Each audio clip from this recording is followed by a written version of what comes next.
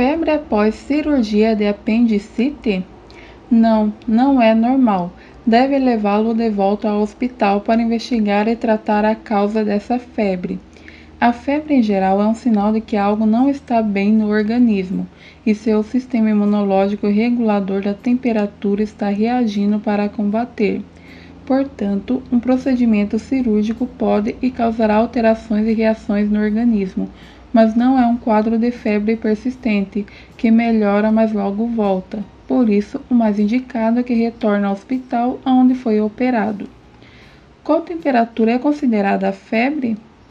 Os valores de temperatura considerados febre na literatura brasileira são de temperatura oral entre 36 e 37,8 graus, temperatura axilar entre 36,6 e 37,2 graus e temperatura retal cerca de 0,6 graus maior do que a oral. Sabendo que as temperaturas possuem níveis menores por volta das 6 da manhã e maiores entre 4 e 6 da tarde, devido à variação hormonal e ação do hipotálamo, órgão regular da nossa temperatura corporal. Causas de febre no pós-operatório de apendicite.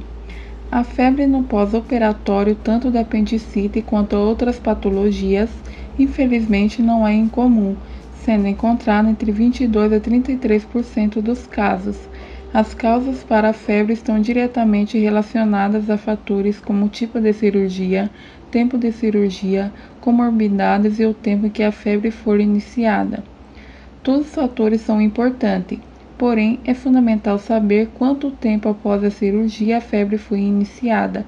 O tempo decorrido direciona a equipe médica para as principais condições e, com a investigação mais específica, chegar a um diagnóstico preciso e rápido.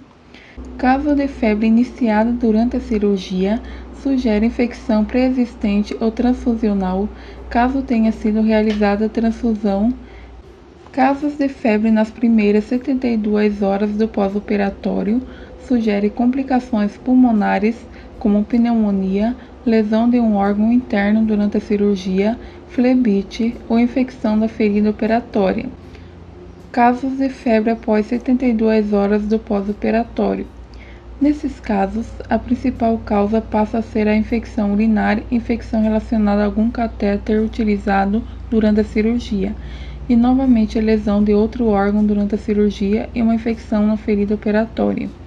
Sendo assim, nossa orientação é para que retorne com ele para o hospital onde estava internado, para ser realizado imediatamente. Gostou das informações? Se você gostou, curta o vídeo, se inscreva no canal e compartilhe com seus amigos.